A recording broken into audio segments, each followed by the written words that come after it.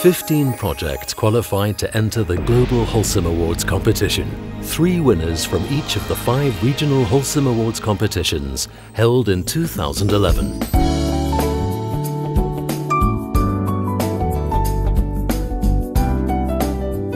The Flussbad project transforms an unused arm of the River Spree into a natural 745-metre-long swimming pool and establishes a nature reserve that purifies the water using a reed bed with subsurface sandbed filters.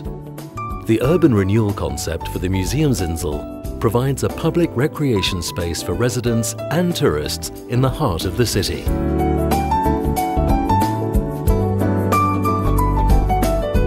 This project converts a former factory into a new city hall and civic centre.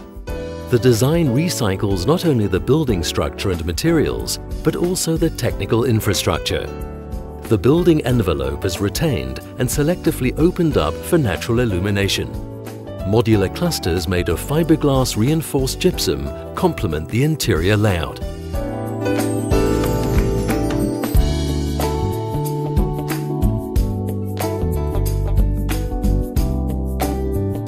A proposal to convert a bypassed motorway viaduct into layered homes forms the basis of this project. The bridge piers are reinforced with platforms designed to hold apartments. The project incorporates rainwater harvesting and geothermal power based on hot dry rock technology. Geothermal heating water is recycled in the sanitation system.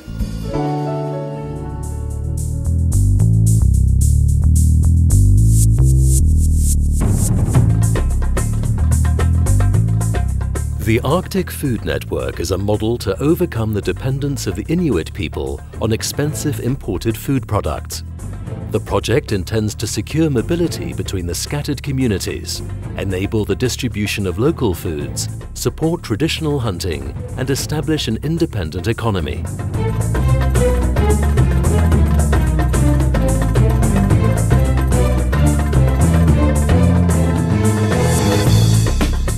This project proposes an economical and flexible school prototype that can be adjusted to different classroom requirements and teaching styles. The 2-level building can accommodate up to 500 students.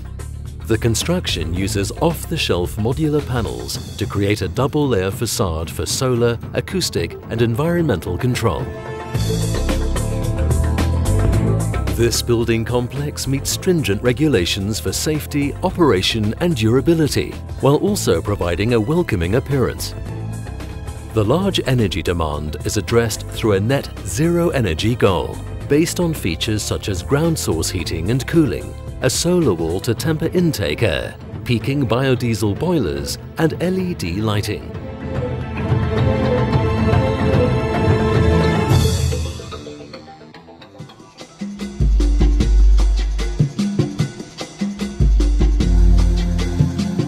Informal development in the steep slopes of the Paraisopolis favela has led to dangerous mudslides.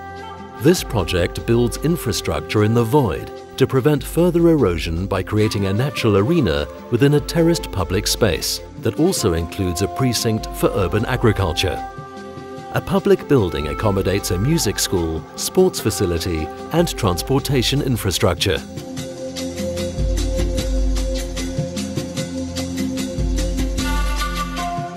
This master plan for a tsunami risk zone proposes to plant trees to revegetate the flood-prone coastal fringe in order to dissipate potential tsunami waves.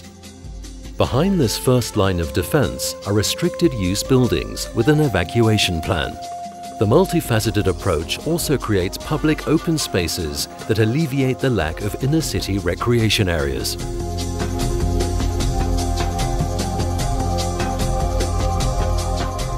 This strategy intends to radically improve the conditions of a city suffering from increasing levels of violence associated with drugs and arms trafficking. It is based on the consolidation of water retention basins to mitigate future flooding and their conversion into public spaces for economic, educational, and recreational activities to strengthen community networks.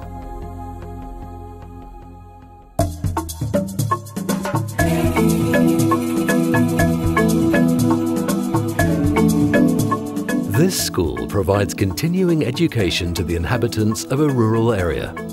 An array of design features respond to the challenging climate. Cooling by natural ventilation is enhanced by routing air through underground ducts, strategic planting of trees and shrubs, and ventilated roof and facade assemblies. Energy needs are met through solar power and wind generation.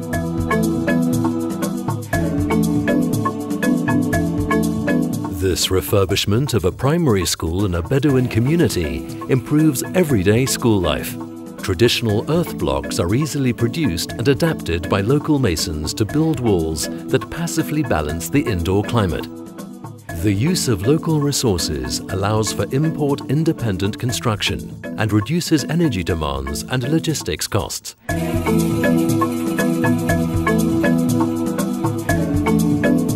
This training centre provides neighbourhood youth with vocational skills and qualifications. The design applies methods that are both sustainable and part of a rich tradition of clay architecture in the region. The project re-engages the use of raw earth as a building material and also combines shading and natural ventilation with modern, sustainable technologies.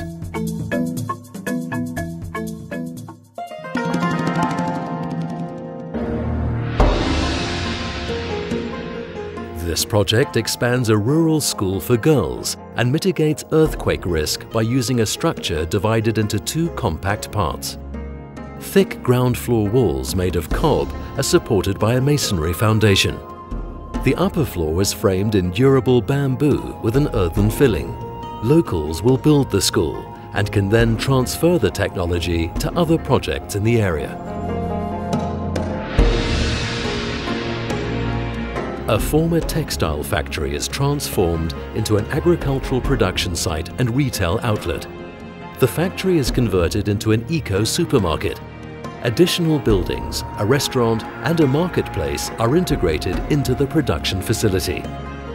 Further units shall be established across the city, re-establishing self-sufficient food production and consumption.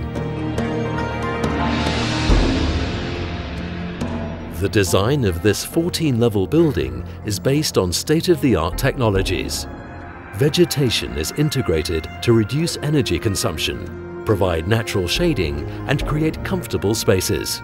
A double-layer facade improves thermal performance. Runoff water is collected, treated and stored on-site for irrigation.